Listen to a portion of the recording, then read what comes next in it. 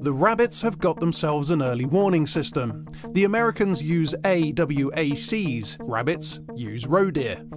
This wheat field is a favourite grazing spot for both species, big and small. The deer numbers here are up to around 16 animals, and they are far better at spotting an airgunner than the rabbits. It's like they're the guardians of rabbit paradise. And what I'm going to have to do is work out a way around them. Now, I've tried lying there prone and hoping that they'll just sort of breeze past me. But as soon as they're within sort of 30 yards, especially if they're upwind of me, they're smelling me, they're away like there's no tomorrow.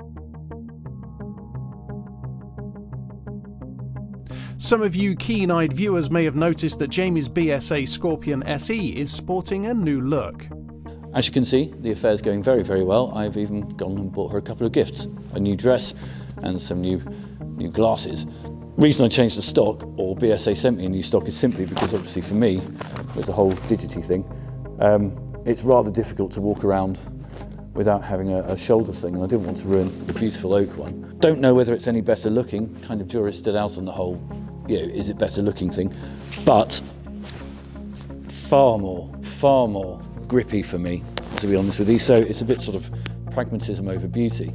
I'd love to have the wooden stock on here, but with the sling swivels and the slightly more grippy stock, it means I can obviously get more satisfaction out of using the gun, or at least more accuracy out of it. Jamie makes it safely past the deer. His ruse is working.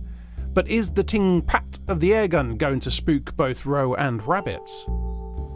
The deer don't seem to mind so much. It's the impact of the pellet, which is what I was hoping, which is causing them to dash off and then come back in again. But that's absolutely fine, because if the rabbits see the deer there, they don't see a predator, which is great news for me.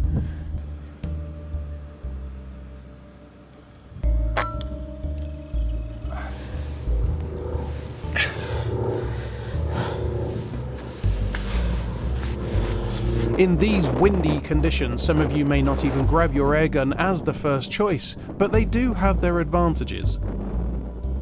There's a guy who comes up here, great guy, really nice bloke, comes up here with his powder burners, or whatever he wants to call them, fires a load of shots off, and he finds along this ridge difficult simply because as soon as he's had one shot, the rabbits aren't daft, they run for cover, they're not coming back up again, they are really, really twitchy.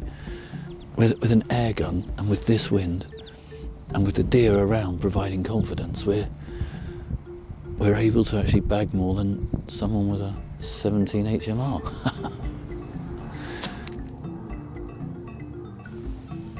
Awesome. I